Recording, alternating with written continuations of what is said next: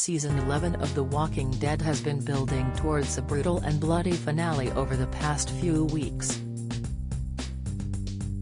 With viewers' favorite characters in jeopardy and more at stake than ever, can the heroes save Judith, played by Kaylee Fleming, defeat the Horde and put a stop to the Commonwealth once and for all? There's just a few days before the final episode airs on AMC, and showrunner Angela Kang has teased what fans can expect.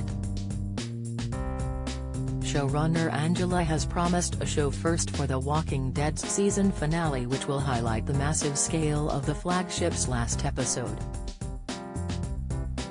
Although plenty of spin-offs are currently in the works, including returns for Rick Grimes, Andrew Lincoln, and Daryl Dixon, Norman Reedus, this will be the last time all of the core survivors will be sharing the screen.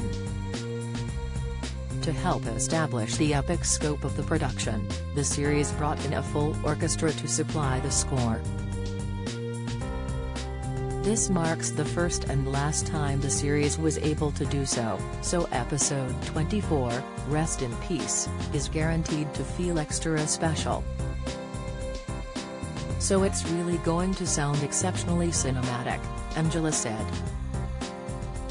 The score that Bear McCreary and Sam Ewing came up with is so beautiful. I hope that it's released as a soundtrack unto itself, because it's pretty incredible work. The series is already well known for its bombastic and eerie soundtrack, not to mention its iconic opening theme, which has remained the same for the past 11 seasons. Hopefully, fans will soon be able to hear the score for the final season in isolation, as well as a backing track to the apocalyptic drama's last battle. As for what fans can expect to see in The Walking Dead's conclusion, Angela is keeping details close to her chest but has provided a warning for viewers who have kept up over the years. "It's a highly emotional episode," she told TV Line. "It's a ride. For the audience, there will be tears, and the tears will come for different reasons for different characters." Insight, teaser, news: the show's fans are already concerned beloved young survivor Judith could be killed off after she was shot by Pamela Milton, Layla Robbins. Although some characters will return for their own spin-offs, there's also the likes of Eugene, Josh McDermott, Gabriel, Seth Gilliam, Carol, Melissa McBride, and Rosita, Christian Serratos, to consider heading into the finale.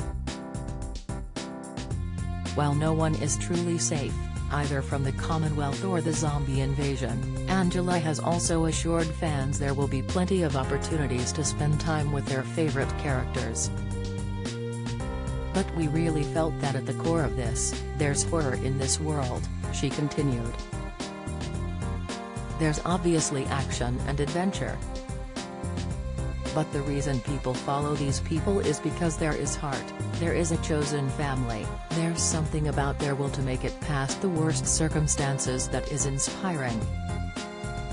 So we leaned really hard in that direction, because we felt that's what the core of the show is.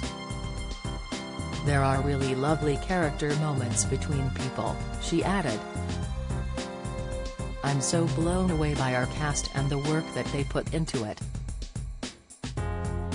Greg Nicotero pulled out all the stops directing a very, very challenging, huge episode in the midst of all the things that we had to deal with production-wise. The Walking Dead concludes Sunday, November 20th on AMC in the USA and the following Monday on Disney+.